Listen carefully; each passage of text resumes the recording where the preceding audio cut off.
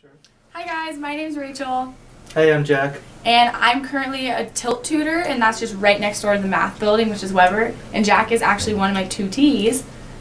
And he stops by all the time, and the Tilt Center is a great resource for any technical major, especially math, because math can get very difficult at times, and if you get stuck on a problem, it's just an area where a ton of students come, and everyone's helping each other. You have the tutors hanging out, and like you enjoy being there. It's Oh yeah, the tutors are like super nice, and they're very helpful. They know what they're doing too, so like they never get stuck. Also, when you become a part of the math department at CSU, it feels very small all of a sudden. I remember being undeclared and going to all these different buildings and taking all these different classes. Once you become a part of the math community and you're always hanging out in the Weber building and Tilt's next door and statistics is next door, it really gets a good community vibe, and that's a really good feeling to know everyone's name. You see the same people every day, and it becomes very close-knit. Definitely a great environment to get involved in. And then just a little bit about being a math major, it has completely shown me a different side of math, because in high school and all the basic math,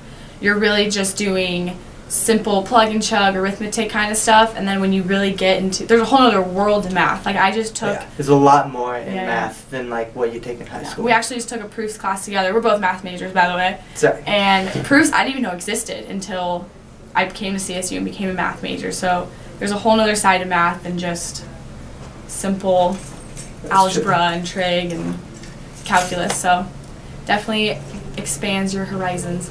I took my first math class at CSU and I loved it so much, and I didn't even think I was going to major in math, but I went up to the course coordinator and I said, hey, I love your class, like I'm really enjoying the content I'm learning, and he immediately just said, okay, let's go make you a math major, and I didn't even fight it at all, and it's been a great experience ever since. But I like that professor so much that I asked him to be my advisor, and now we have a very good relationship, and he knows my interests, and it's just overall a very welcoming area to be in. Yeah, he's a cool guy. I know him too.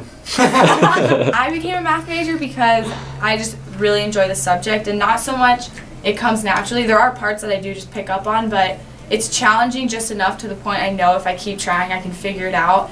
And the more and more you learn math, it's literally your whole world around you. Like it's everything, and it's just amazing to see how it's all incorporated into one formula or one equation. So I've been enjoying seeing how it fits into everyday life. Yeah, one thing cool about math is like if you put in the work, you're gonna do well in it. Yeah. So like it's a very rewarding